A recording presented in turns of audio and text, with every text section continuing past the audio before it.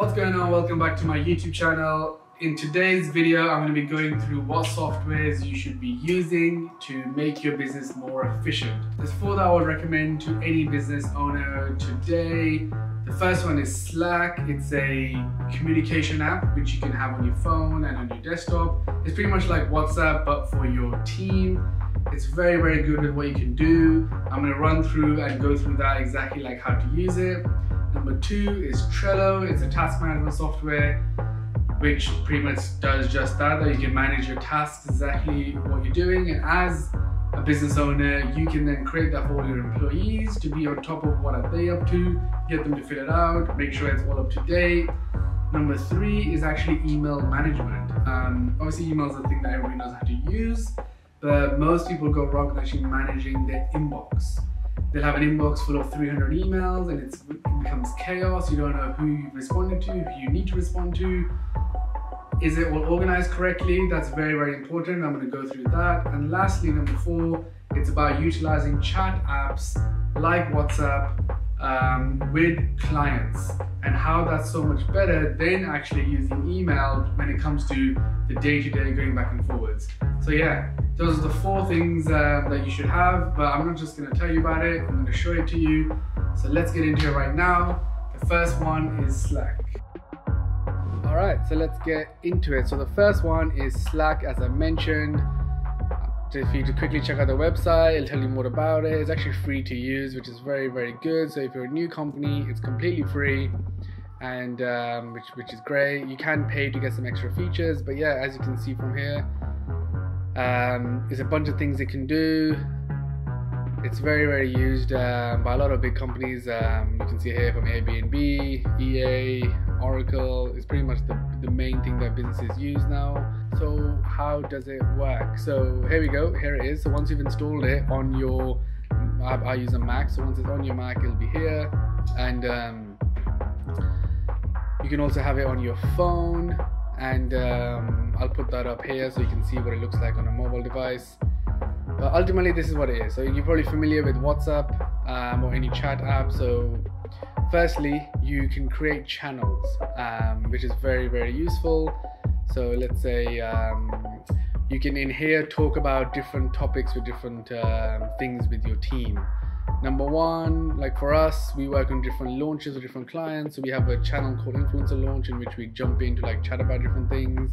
It could be proposals, it could be customer service, it could be content, it could be a bunch of things. So basically you can create channels and add the necessary people in those channels to make sure only the people that need to know are then discussing it. You can mute channels like the ones you see here because you don't want the notifications.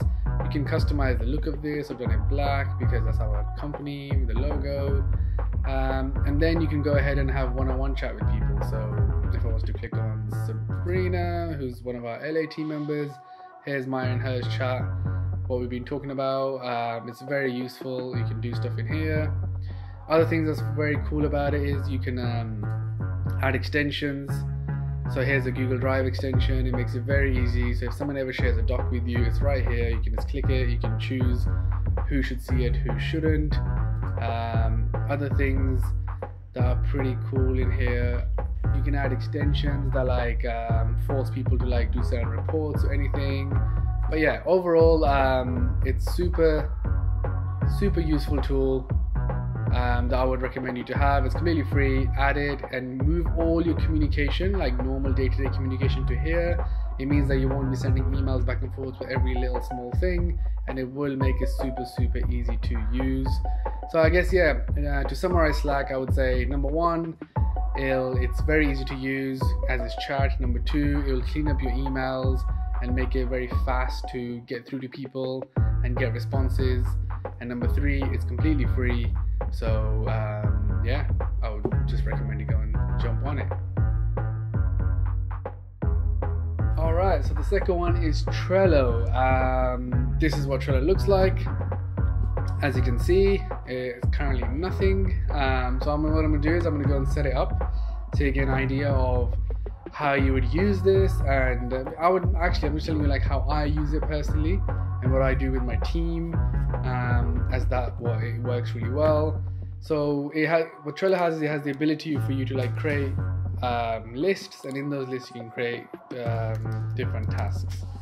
But the best way to use Trello, in my opinion, is doing like almost like an agile methodology where you kind of have a setup which looks like this. So imagine in to-do, we'll put all the tasks that we have to do. So I need to create a website, I need to find a manufacturer, I need to find a PR agency, I need to film content, I need to hire 2 people to run, hire 2 people for marketing, wherever it is basically, get an accountant. So whatever the tasks you need to do, you can have them out there. Next, what I do personally is, so those are my overall to-do tasks. I would say I have this week. That means the things I'm going to do this week. So let's say my plan this week is to film content and get an accountant. And then the next step for there is like what is in progress.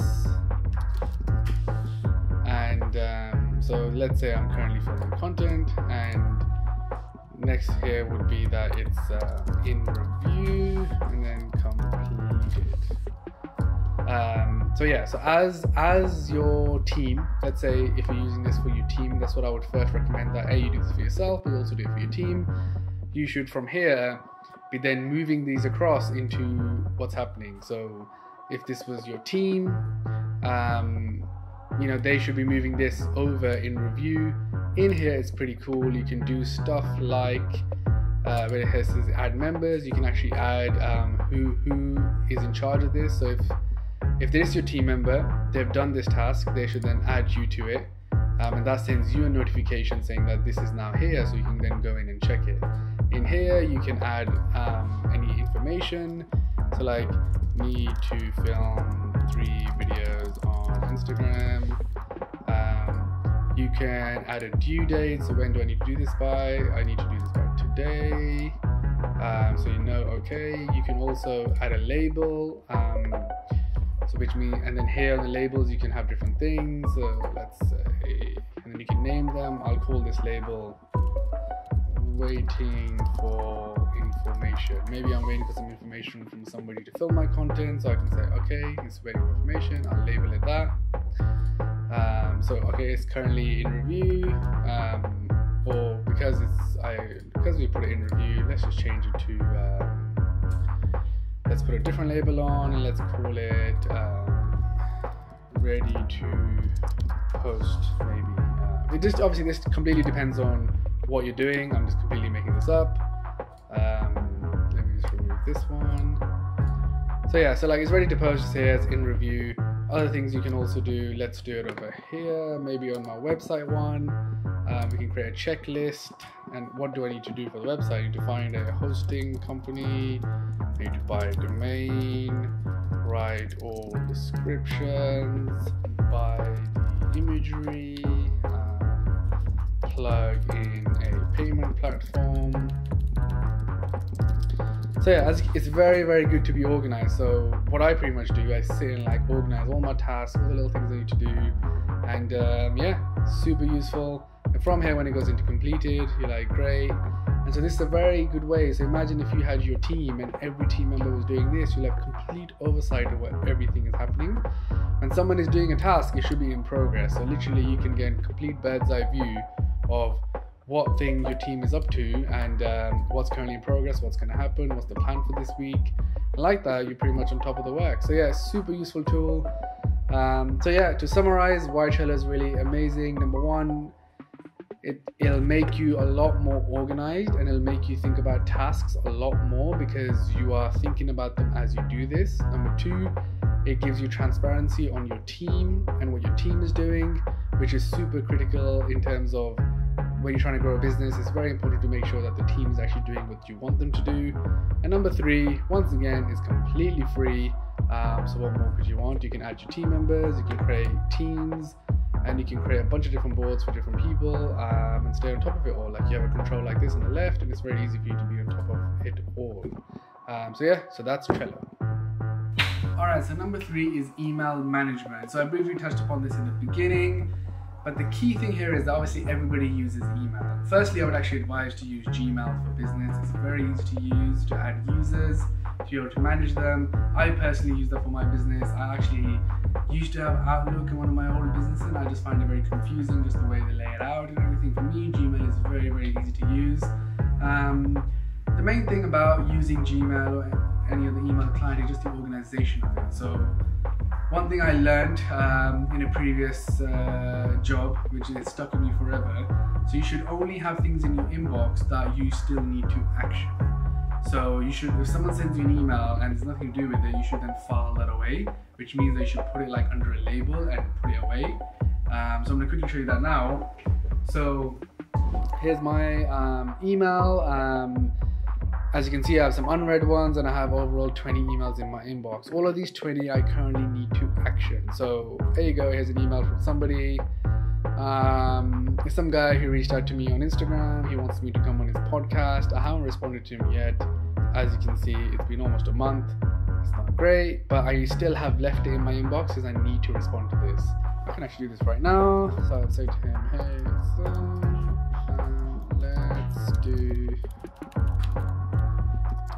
let's do this in November, and I am away next week in LA till then. Thanks. So once I've done that, now I've actioned this. I should now, basically on the left, you'll see I have these labels, which is I've created. Everyone can create their own. I have my team members. I have some clients. So you can create your own labels, and then from here, I hit my move to. In this case, I don't know what to call this. I guess it's just a little bit of things. So I'll do a network. I've got one, so here you go. I moved it to network. So that's it. It's gone now. I don't need to do this anymore. So yeah, very, very small thing when it comes to emails. A very, very small little hack that'll help your inbox become more organized and essentially make you more efficient. So your goal should be that when you go to sleep, like your email is all organized, your Trello is all fixed, and then if you sleep with everything sorted, then when you wake up, like you already know exactly what you need to do. You're not waking up like confused, not sure, like, hey, what should I do? What am I doing today? I almost can't sleep without knowing what I'm doing the next day, and like that, I'm a lot more efficient and I'm a lot more organized. So yes, that'll be number 3 on Gmail. To sum that up, I would say it'll help you, become more organized, a lot more focused. Gmail does have a small cost per user that you have to pay, but it's super beneficial because with that you get Google Drive and you get the rest of the stuff too. Alright, so that brings me on to number 4, which is chat apps. So I use WhatsApp a lot for my business, and actually that really helps streamline communication with outside clients. So if you're in a business, I'm pretty sure you'll have some clients in some way, shape or form. What I would advise you to do is to use WhatsApp. So when you get a client, create a group and add everybody that's going to be involved with that client in that group immediately, so it becomes very easy to every day go back and forwards and chat. A lot of businesses operate in a way that, you send an email, someone looks at it, they email back, and it's very formal. How I managed to succeed and build like a really good relationship with clients is flipping it basically. Like, talk to your clients like how you talk to your friends.